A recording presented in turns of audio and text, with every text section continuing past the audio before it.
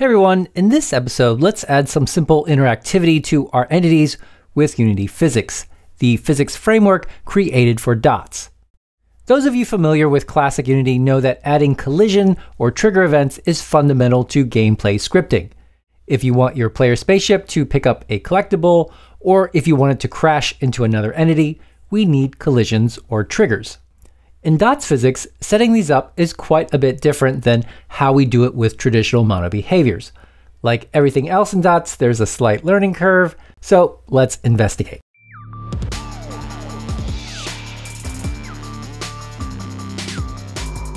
Use this starter project from the link in the description. In addition to the universal render pipeline, entities, and hybrid renderer, we need the Unity Physics package. Because of compatibility, we've downgraded the entities and hybrid renderer from the previous episode. If you're using different package versions in the future, just remember to double check your dependencies for each one. A single checkmark next to the word installed means that's good. You're using the same version available when the package was released. A version number next to the checkmark indicates that you have the package installed, but you're using a different version. It might be fine, but look out for any errors or warnings in the console. If you see a red exclamation point next to the package version, then you have a compatibility issue. Your project won't compile, so you need to resolve that before moving on. Unity Physics is a large subject and we'll only gloss over it here. We'll cover more aspects of dots physics in the full version of this course. As always, just use the link in the description to sign up for the mailing list when it's available from gameacademy.school. Load up the simple physics scene from the starter project and you can see dots physics in action. The primitives on the left use classic Unity Physics and the ones on the right use dots physics. They behave almost the same at runtime. The main difference is that dots physics gives you a bit more flexibility and performance. It was built for that in mind.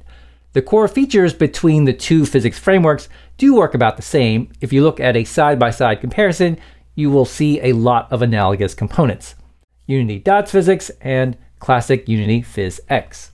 Instead of rigid bodies, we have a physics body authoring component in dots, and at runtime, this mono behavior becomes a physics body component in ECS. Instead of box colliders and mesh colliders, we have a dots physics shape authoring component, and in play mode, this becomes a dots physics collider component. You can either add the new dots physics authoring components directly, as we'll see later, or you can use the old components and rely on the SubScene conversion. Either way works.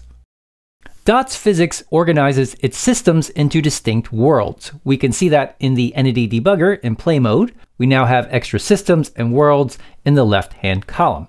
As a developer, you can use these to your advantage, allowing you to hook into specific parts of the physics loop. In the build physics world, physics entities from the editor undergo conversion and get prepped for simulation. In the step physics world, the actual physical simulation takes place. Here, Unity calculates translations and rotations based on forces and interactions. And finally, the results of the simulation are sent out into the exported physics world, and that's the end result that you see at runtime. Each stage in this process has a job handle, and there's also a catch-all end frame physics system as well. Again, this is architected for maximum flexibility. Unfortunately, that same flexibility does mean that setting up a simple collision or trigger event does involve more syntax than classic Unity. So let's walk you through a simple trigger example. Triggers are common behaviors for collectibles or any objects that a player might pick up during gameplay. An item could grant special abilities like health or extra firepower, for example. Let's use a trigger collider, replicating some logic that you would use to create something like that.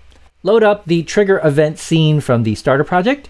To keep things simple, the asteroids and the chasers from the previous episodes have been culled, but they do exist as prefabs in the project. You could just add them back easily with a few drag and drops.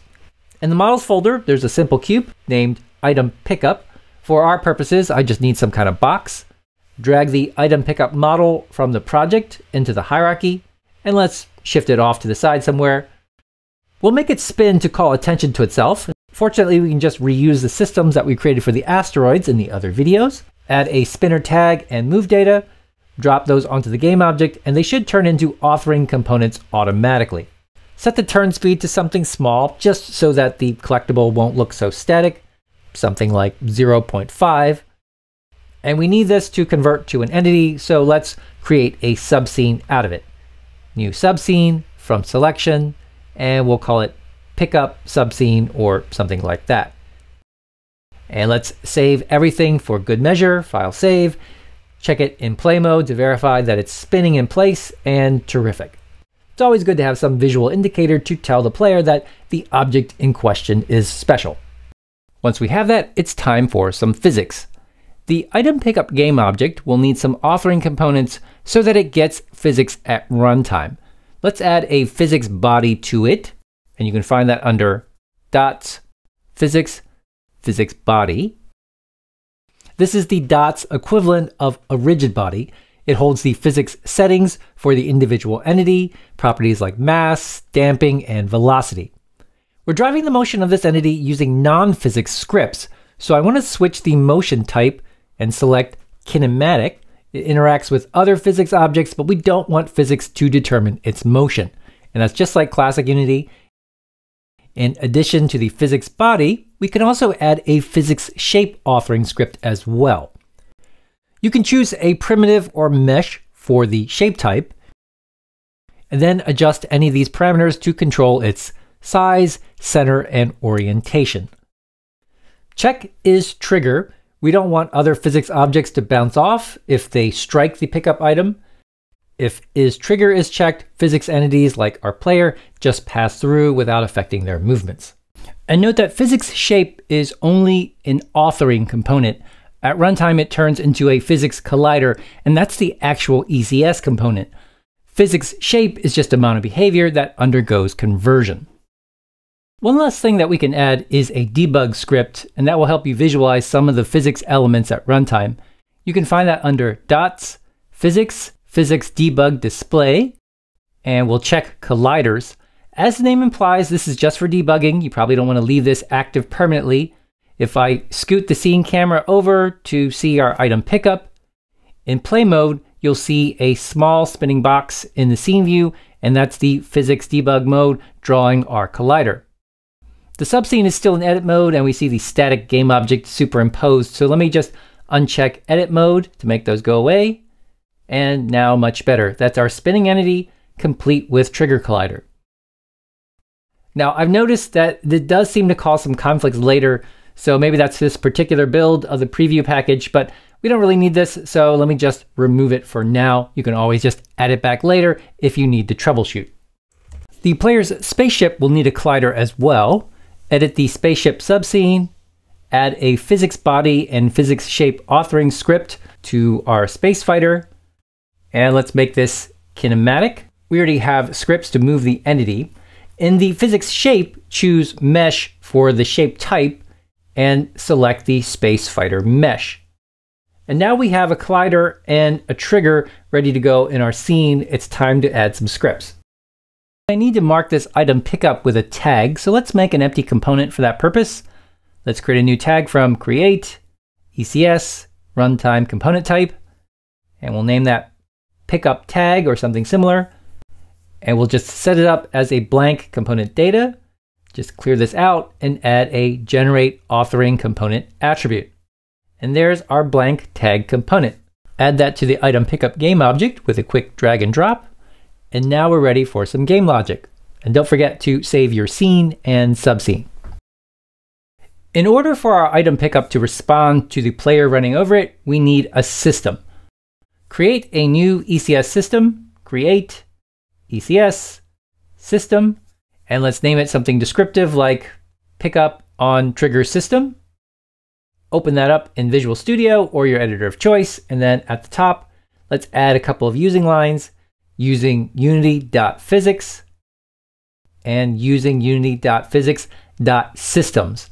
This will give us an extra interface for use with our trigger. Unlike other systems that we've already written for our little mini game, we don't inherit from system base in this case. Instead, we're going to stick with the original JobComponentSystem, which has a slightly more difficult syntax. Those of you who need a refresher for the C# job system and job component system, just check out the links in the description.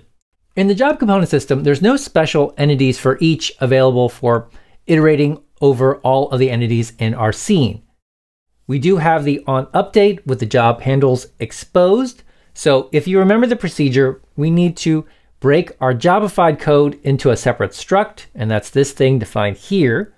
And then in the onUpdate, we need to create a job, initialize that job with data, schedule the job, and then take care of any dependencies using the job handles. As of this recording, any part of Dot's logic that gives you quote unquote more expert level control still uses this convention. Now the syntax is slightly more complex than using system base, but the one thing that is good about this is that it's more clear what each piece of the code does. So love it or hate it, here it goes. Instead of iJob for each, which is obsolete, we need our job struct to implement an interface called ITriggerEventsJob. This currently highlights in red because it uses an execute method with a different function signature. So let's just clear out the old execute and let the compiler fix that. I will implement the interface.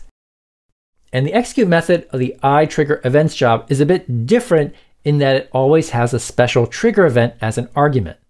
We'll use that for our trigger logic later, but for now, let's just clear out this exception line and we'll come back to it. Down in the onUpdate, we have another issue with scheduling the job. The function signature of the ITriggerEventsJob requires that you use this slightly differently. When you schedule, you need to pass in the dots physics simulation and build world. Now, before we set those up, let's just break this line so its intent is more clear.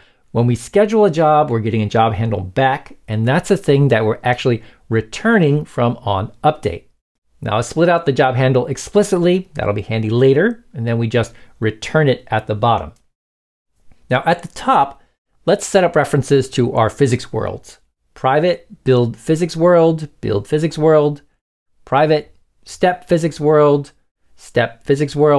Remember, one is where we're setting up the colliders and dynamic entities, the other is where we actually run the simulation.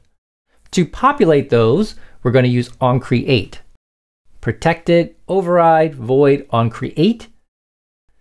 And then we'll use world, get or create system to set the appropriate world. So something like that. We just need to grab both of these physics worlds, the build world and the simulation world. And then we're going to use both of those down when we schedule. The first argument is the simulation, and we get that from step physics world dot simulation. And then we pass in build physics world dot physics world as the second argument. And that needs to be passed in by reference. So I'll use the ref keyword. And let me break this line so you can actually read it. That's generally how we're going to schedule a physics event. Simulation, build physics world, followed by your previous job handle. In the trigger event, we want to test what types of physics entities have collided. And the easiest way to do that is to use ComponentDataFromEntity. We showed you that a while back. Inside of the TriggerEventsJob, let's declare a couple of those. Public ComponentDataFromEntity, PickUpTag, and let's call that all pickups or pickup groups. This is a container of PickUpTag components. And another one, public ComponentDataFromEntity, PlayerTag, and even though we only have one player, this always returns a native container, so I'll call that all players. Now, because this is a job, you really should make both of these read-only. They are native containers, and if you don't do that, no other jobs can have access to them unless you release ownership back to the main thread. Read-only makes that a non-issue and safe to use at all times. Once we have those fields defined in the job, then you initialize them down in onUpdate. Job.allPickups equals get component data from entity, passing in pickup tag, and use true to indicate that yes, this is read-only. And then just repeat that for the all players, job all players, get component data from entity, player tag, true. Once those are set up, then all the magic happens inside of the job's execute method. Unity gives us this trigger event that contains references to the two physics entities that are colliding. Trigger event contains a property called entities that in turn contains an entity A and an entity B. And I'll just spell them out for you. Entity A equals trigger event dot entities dot entity A. So we have this property entities on the trigger event, and this is the first entity or entity A. Similarly, we have an entity B, entity entity B equals TriggerEvent.entities.entity_B. This trigger event runs every time that two physics entities touch and one of them is marked as trigger. In our case, that's the item pickup. It's possible that we do have two pickups colliding with each other. If that happens, we just check if each entity is an element of all pickups. If all pickups, and here we can use the exists method, exists passing in entity A, and all pickups.exists entity B, then just return if that's true. Both entities are triggers and we do nothing.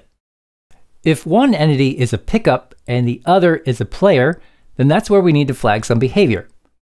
Again, this is very similar to what we just did. We just use all pickups and all players with their respective exists methods. In case 1, entity A is a pickup and entity B is a player. In case 2, it's the other way around. Unfortunately, there's no way of knowing ahead of time which one is entity A or entity B. Given the same set of data, we should get a consistent result, but we just don't know which one is which. So we need to prepare for both cases. Now, just for temp testing, let me use the Unity Engine debug log to print out a message. I'll just debug log the one entity has collided with the other and note which one is a pickup and which one is the player. So something like this.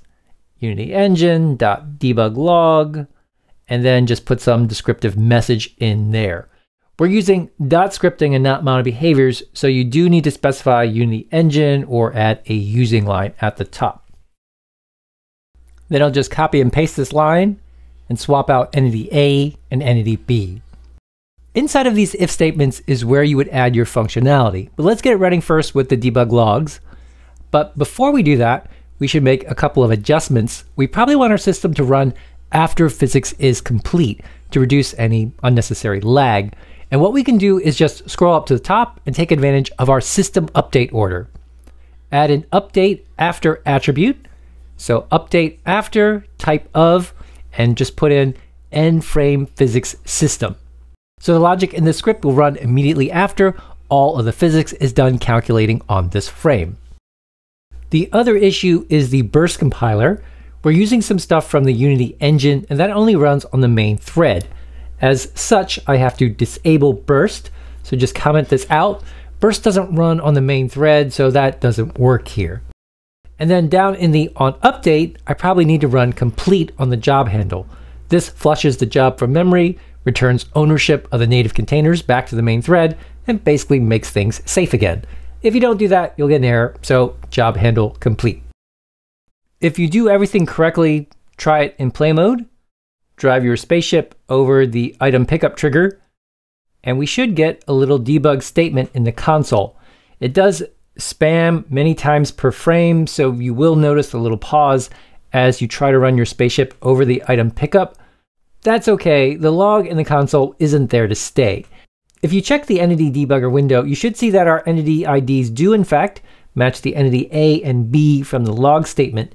In my case, entity 5 is the pickup and entity 9 is the player, so that part is working, so that's good. Now, instead of logging a message to the console, what we want to do is remove the item pickup. To do that, we need to use something that we haven't discussed before, and that's the EntityCommandBuffer. In dots, creating or destroying a component or creating or destroying an entity is considered a structural change, something that requires rearrangement of how the data is stored in memory. Remember that everything is organized by archetype. Add or remove a component, add or remove an entity, and the data needs to be moved to a different chunk of memory. Anything triggering a structural change typically needs to be handled by the entity manager. And that's normally well and good, but we're using a job for our trigger event, and that means we don't have access to it. And that takes us to this EntityCommandBuffer. An EntityCommandBuffer, just as the name implies, is a buffer where you store commands. If there are certain actions that you can't run within a job, you can write them to a special area and then delay execution. When the job finishes, it can return ownership back to the main thread, and then these commands can run later. And that special area is the EntityCommandBuffer, or ECB.